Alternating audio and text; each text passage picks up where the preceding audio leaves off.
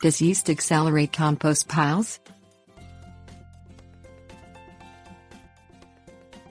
Gardeners value compost so much that many of them call it black gold. Compost is nutrient-rich loamy organic material filled with beneficial microbes.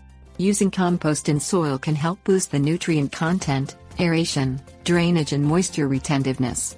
Compost starts as a pile of organic items such as kitchen scraps and dead leaves. These items decompose over time to become compost. A compost activator such as yeast can accelerate the process. Hot compost versus cold compost.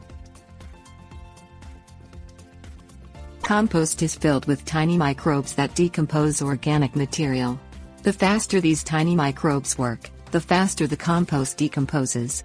There are two means of composting organic material: slow, which is cold compost, and fast, which is hot compost. Hot composting can take as little as 6 weeks to complete, while cold composting can take as long as 2 years. Cold composting is the easiest method.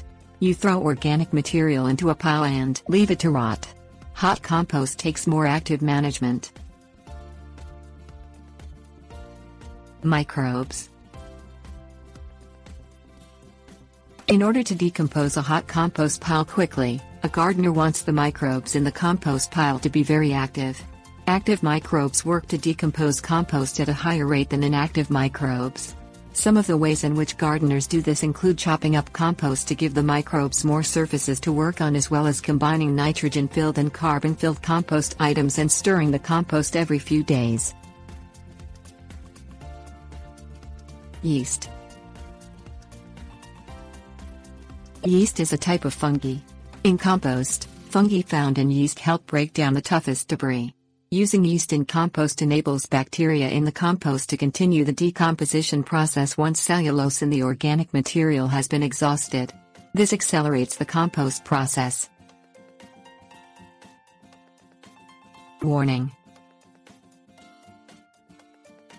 in a compost pile, it is possible for the organisms to be too active. The more active the organisms are, the warmer they make a pile of compost. Once the center of a compost pile climbs above 160 degrees Fahrenheit, the organisms begin to die out.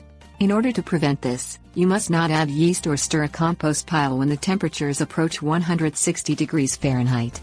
Instead, wait for the compost to cool before stirring or adding yeast to compost.